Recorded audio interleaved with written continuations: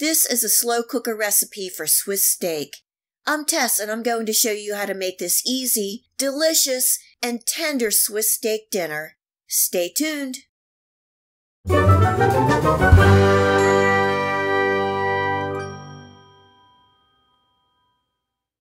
I love a dinner that I can throw in the crock pot in the morning, and it's all ready to eat when I get home from work. This slow cooker Swiss steak recipe is very easy and very good. I have about 2 pounds of top round steak that I'm roughly cutting into serving pieces. The steak pieces are about 1/2 inch thick. You can use cube or sirloin steak for this recipe. If using sirloin steak, you may want to tenderize and pound out to about 1/2 or 3/4 of an inch thickness. By the way, you can find this recipe, the list of ingredients, and much more in the Show More section below. If you have a chance, please check it out. Next, I'm dredging the steak in flour that I simply seasoned with a little salt and black pepper. I'm poking the steak with my fork to help tenderize. If you're using cube steak, you can skip this step. To gain more flavor in the Swiss steak, you can fry the steak pieces in a little oil. Just fry for a minute or 2 on each side, and you don't want to cook it all the way through. You just want to get a nice crust on each side of the steak, and this is going to add lots of flavor. But today I'm in a hurry and skipping this step. This is all about an easy, one-pot dinner.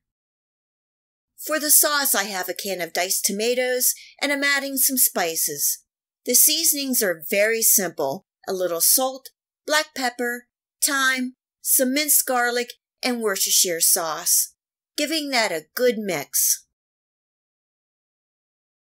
Now let's put this all together. In the crock pot, I'm adding some diced onions, bell peppers, celery, and carrots, and giving them a good toss. You can use whatever vegetables that you like.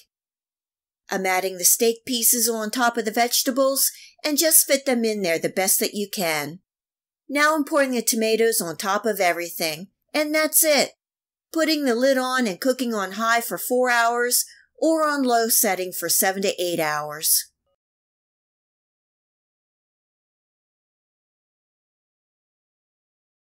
It's been 4 hours and the house smells really good. This is what the Swiss steak looks like.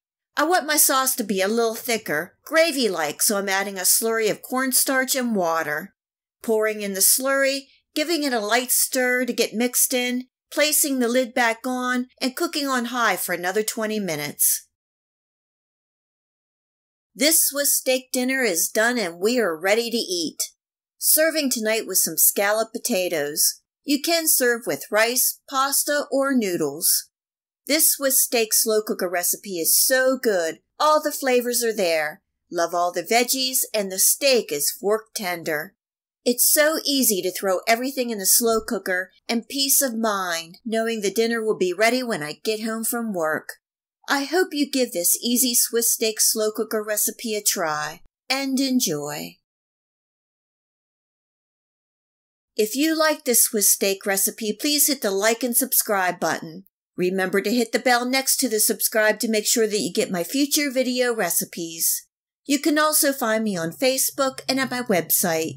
Feel free to share this recipe and my channel with your friends and family. And until next time, much love.